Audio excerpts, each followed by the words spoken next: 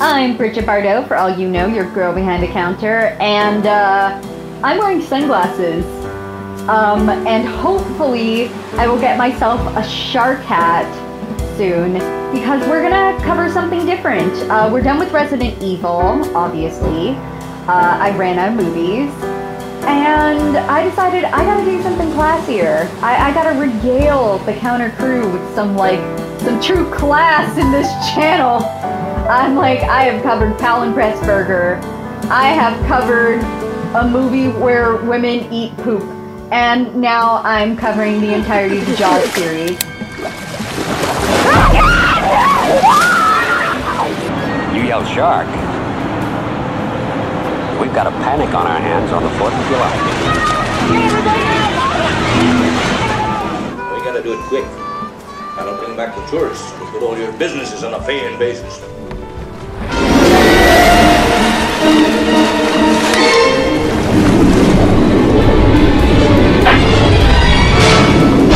I was really inspired by watching Jaws the Revenge, aka Jaws, How Ellen Got Her Groove Back. And I'm like, what does this franchise have to offer? Like, I gotta cover all of these. So I'm gonna be covering all of the Jaws movies. We've moved from RoboCop to Resident Evil to Jaws, so at least we've moved out of something with an R title. Really, I was struck with the idea of, like, how do you cover a masterpiece? Like, what does one do to cover a masterpiece like the Shark movie that you're watching the trailer for? And the answer is, you do 5 reasons why you love it. While being terrified that you're doing such a mid-job with all of this, but also realizing that's okay if you do a mid-job. Another thing that I was really struck with while I was going and creating this list was really the fact that Jaws helped create not only the tone, but also the visual and the writing style of the modern blockbuster. So, a little bit about why I like Jaws, but also about how it really helped create a modern blockbuster formula. Without further ado, let's explain what this is about. Although you probably already know, because it's Jaws. Come on! What's wrong with this shit? Right! It's man versus nature, sheriff versus shark, public decency and safety versus capitalism. So a woman has just been eaten off the coast of Amity Island, and instead of going and closing down the beaches like Sheriff Brody wants, Mayor Vaughn, the mayor of Amity Island, has decided he likes money more. I don't think you appreciate the gut reaction people have to these things. So he's keeping those beaches open for the summer. Now it's up to a shark scientist, a guy with a major grudge against sharks, and some guy who has really not had anything to do with sharks up until about 5 minutes ago, aka Sheriff Brody, to take down the shark who really is determined to ruin everyone's summer. This is Jaws, the first movie, the best movie. Anyways, what do I like about this?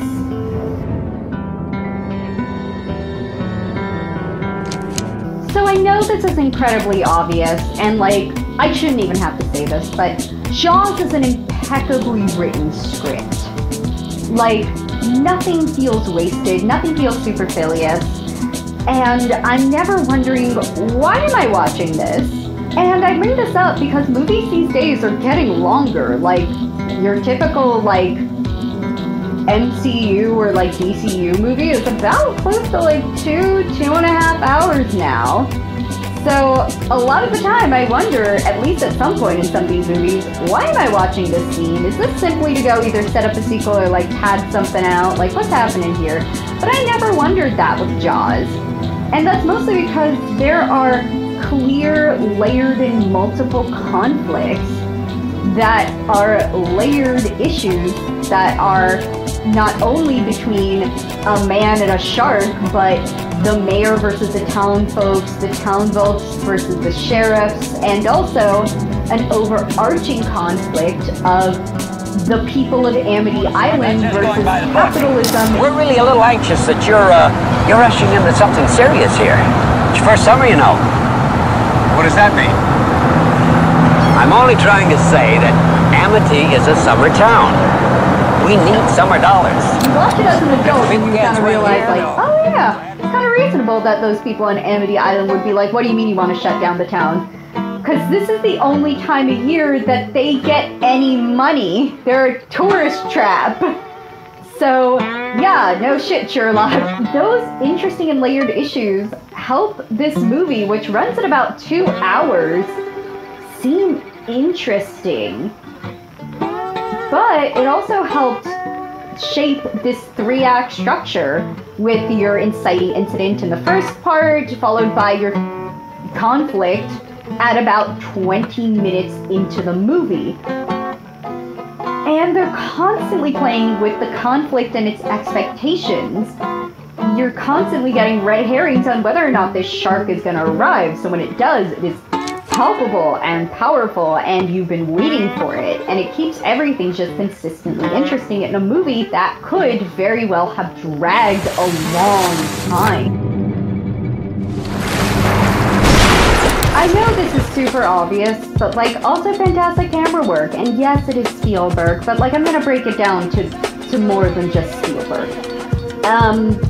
It's simple, it's clean, but it's also brutally effective cinematography.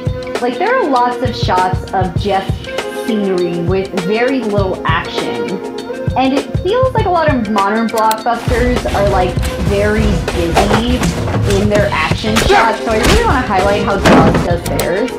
It's very clean tracking. Like, it's clean, it's clear. My favorite one is about 12 minutes in, where like you're watching this tracking shot that is literally taking place on the boat. You can see the action very well, but you can also, it gives you time to feel the tension. It's not just constantly bombarding you with like stuff, as a lot of modern blockbusters seem to bog you down with stuff, mostly because they have CGI budgets and they're using them, so I can't fault them on that. But also, CGI was not available, so there was more specialty shots back then. Like, one of the greatest ones is like some of these water shots, and like these shots where Spielberg's putting the camera in the water, and they're used sparingly. They're not like a constant thing. It's not constantly trying to impress you, which is really actually kind of refreshing, because it feels like a lot of movies are just trying to impress nowadays. And there's something to be said about the simplicity, because there are 3 very disparate locations in this. There is the beach, there's interior shots, but there's also a lot of shots on the boat. And I bring up its simplicity and I praise it because this could literally look like 3 different movies, but because everything is so simple and well organized, it feels cohesive in a way that a modern blockbuster wouldn't feel cohesive. So I gotta give it credit where credit is due. Let's drop another chum mark. Jaws is a shockingly brutal film. I think, in fact, more brutal than people kind of remember. Like, there's a fair amount of blood in this film. It's obviously not a splatter film, nor would I advocate it to be. Although I'm a gore whore when it comes to other films, so check out my other stuff if you want more of that perspective. And while it is not exactly gory, the amount of blood they use is effective and creates a sense of visual danger that you don't see in modern blockbusters, which lack, of course, blood and also sex, which is a different conversation. And it creates a sense of visual danger when you see that blood in the water. There are bites, there are kills, this isn't a paper cut, and at some point you even see a body part. Although you don't exactly see limbs flying around. And not only that, you also have the kills consistently referenced throughout the entire movie, so that it doesn't have to go and rely on constant shots of just violence. And the danger is not only from the shark. It's very realistic. I do love the scenes where people almost get crushed because everyone's panicking because there's a shark on the loose. In addition to the scenes where people almost drown. It keeps stuff grounded, it keeps stuff realistic, and it keeps stuff feeling intense, which certainly helps with that pacing. It's clear and obvious the gravitas of what we're getting into, and it's made known visually without gratuity. which is something I can't say for subsequent movies dealing with shark attacks. Despite there being a ton of characters, those characters are really memorable. Like, this is a fairly large cast, actually. You've got Sheriff Brody, Ellen, Michael, Quint, Cooper, Mayor Larry, and of course, the incomparable Bruce the Shark. And aside from the incredibly memorable shark, the rest of the cast is just a bunch of middle-aged white people, which means they're not terribly visually distinctive, but we all know who they are, especially Quint, Cooper, and Sheriff Brody, who are like, kind of, except for Quint, around the same age as well. Mostly because they have entrances that are incredibly indicative of their characters. My favorite is Quint, who actually enters the scene by literally scratching a chalkboard in the middle of a meeting, which so says everything about who he is, what he wants, and how he messes with other people to get what he wants. Quint clearly doesn't care about social conventions. He's very okay with interrupting this meeting, but he knows enough about them and is observant enough to literally go and disrupt something for the sake of it. And the reason why he's okay just going and disrupting it is because he does have the confidence and the good point of, I'm the only person who knows how to catch a shark over here, so you're about to listen to me and pay what I want. It is brutally effective and says everything about who Quint is without giving a giant monologue where he says, my name is Quint and I do blah, blah, blah, blah, blah, blah, blah, blah, blah. Every single character has motivations and flaws, and I'm never wondering, why is this person here? And also, they have a bearing on the plot. Now, that is not always something I could have said in my Resident Evil reviews, where a lot of the time I was wondering, why is that character there? I'm not too sure why the hell they're there, but I'm just going to accept that they are, and just think to myself, maybe they're here so that Alice is sad when they die. They just kind of felt like cannon fodder a lot of the time, and that's not a good way to think about your characters. And it also doesn't lead to great actor chemistry. A lot of the time it kind of felt like every single Resident Evil person was kind of acting separately from each other, but there's fantastic actor chemistry in there. Let's get to the final point. My final point is a weird one.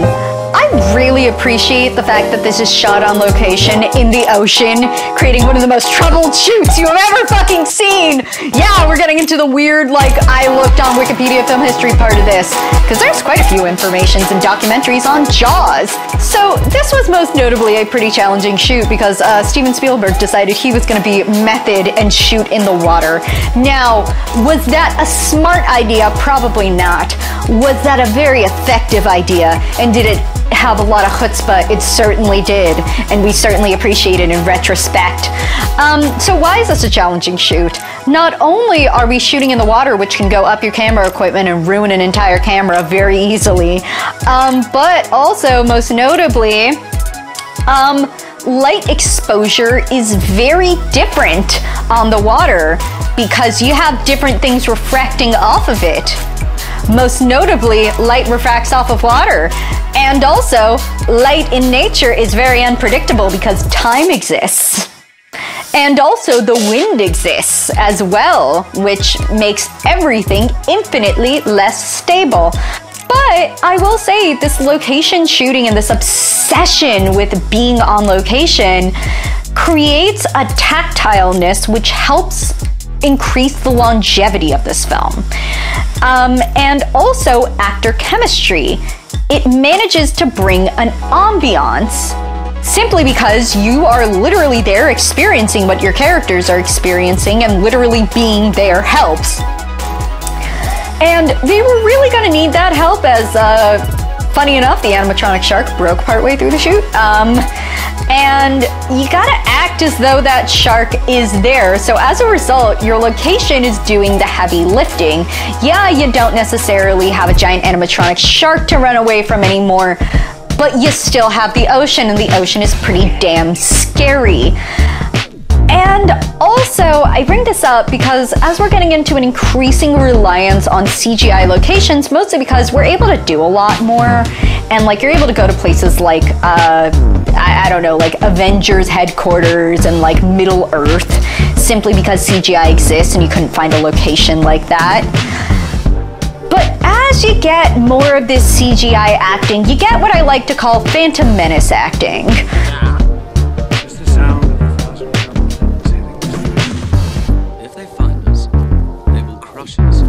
Into tiny pieces and blast us into oblivion.